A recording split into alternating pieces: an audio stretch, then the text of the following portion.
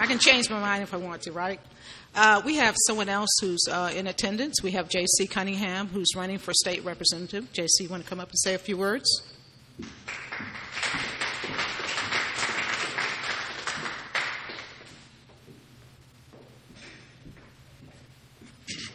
Good evening.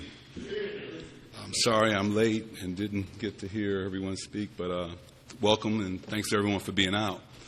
Every first Monday of the month, we come up here and speak almost to some of the same people, so I'm not going to hold you real long, except that there's one issue that I really want to bring up, and I've been talking about it a lot lately, and it's the charter school amendment. It is one of the most misleading preambles that you'll ever see, and I'm just encouraging everyone to go to my website or go to my Facebook page, my political Facebook page.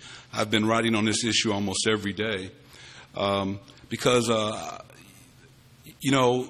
we owe it to our children. We owe it to our most vital resources to ensure that the Constitution of the state of Georgia is not overturned for political reasons. It's never been about local control for charter schools. It's never been about that. There's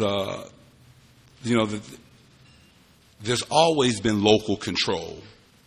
School boards have always had control. But if you read the preamble, it would make you think that this is all about giving local school systems control. We've always had that control. We do not need a private, hand-picked commission to dictate whether we need a charter school in any city or any county. It doesn't make any sense that we would allow 6 men or women in Atlanta to decide who and where we need a charter school in Lowndes County or Brooks County or Thomas County. So I really encourage everyone to really look at that issue. And also, I want you to encourage everyone when they go and vote that we need to start voting on October the 15th. We don't need to be waiting till November the 6th. We've been hearing a lot about voter suppression.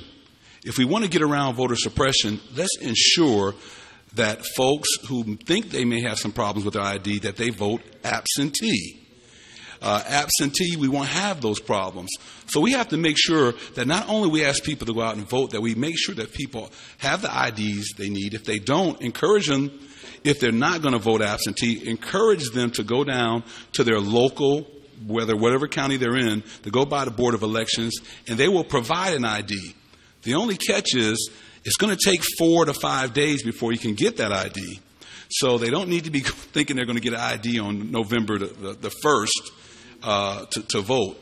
So ensure that we're talking to folks this way and educating people every day on things that's important. But October the 15th is the day, and we need to make sure folks vote early. As you already know, we only have 12 voter precincts in Lowndes County this election. In 2008, we had 34 places for folks to vote. So if that's not paramount to voter suppression, I don't know what it is myself. But anyway, we need folks. That means lines are going to be longer and they're going to be heavier. So we need to encourage our folks to vote early. And also, getting back to the charter school, I flipped for a second. I guess it's the Alzheimer's we were talking about. The charter school amendment is at the bottom of the ballot. So we have to make sure that folks go all the way to the bottom of the ballot. So when you're talking to your people, when you're out canvassing and you're speaking to folks, make sure they're aware that it's at the bottom of the ballot. So when we're talking to folks and we're saying vote no for charter schools, we're also asking them to vote, to look for the First Amendment, the first one as they go down, and they'll see that. So make sure that we get out and do that. And I want to thank, I've had 2 fundraisers in the past 3 weeks.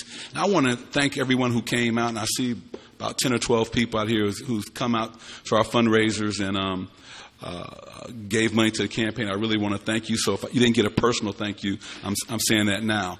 And I just hope that we have a good turnout on November the 6th. I hope that we, as a Democratic Party, ensure that we look to the right and we look to the left and make sure no one's left home when we go out and vote. Thank you.